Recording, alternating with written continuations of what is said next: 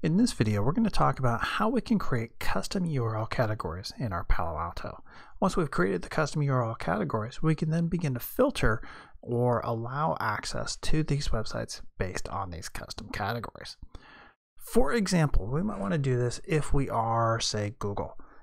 Since Google has a lot of investment into their web search engines, maybe they want to restrict what kind of search engines are used inside their company.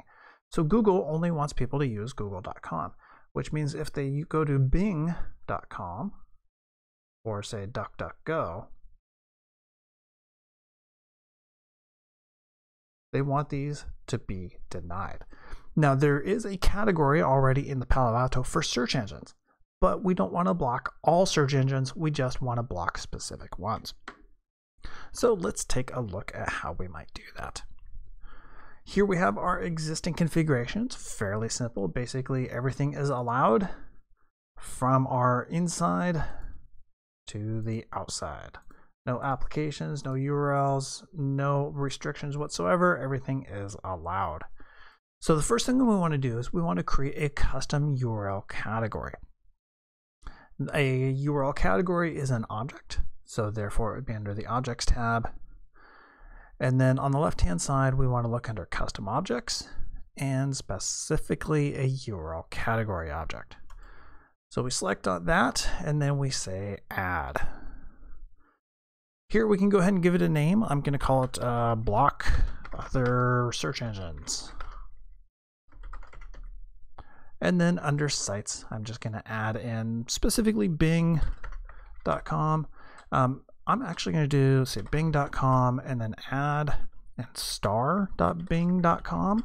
That will allow us to block not just bing.com, but also like images.bing.com or any other name that starts before bing.com.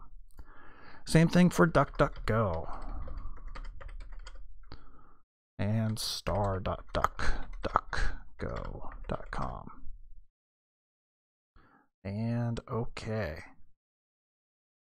Now that I have the block search engines option available, I'm then going to go to policies, and we'll start off by cloning my external facing policy. I'll put this at the top and then edit that. And let's go ahead and rename this Block Search Engines. So source is still inside, destination is outside. Under the service/URL category, I want to add in my custom category here that I just created, Block Other Search Engines. And then actions, I want to set to deny. Okay. And before I commit this, let's go ahead and let's go to Bing and DuckDuckGo and make sure that these guys are loading up. Perfect. Might as well do Google at the same time. So Bing we want to block. DuckDuckGo we want to block, but Google we want to allow. So let's go ahead and commit our change.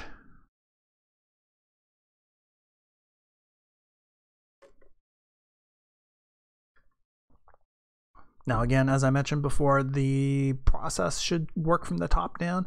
Since rule number 1 is to block the search engines, it should block anything that matches those URL categories, which we customized, before it gets to the full outside rule.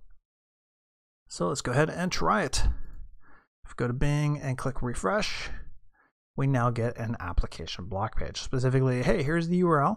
Remember, we said bing.com or star.bing.com, which captures the www in front of it, with our customized category of block other search engines. Do the same thing for DuckDuckGo. Because this is SSL, we get a funky kind of error message. If we had SSL decryption enabled, it would allow us to have the customized error message there. And then Google.com, because we didn't block Google, it is now allowed in. So there you go. That's how you would create a custom URL category to allow you to specifically block specific websites or allow specific websites to your organization that don't necessarily fall within the existing categories.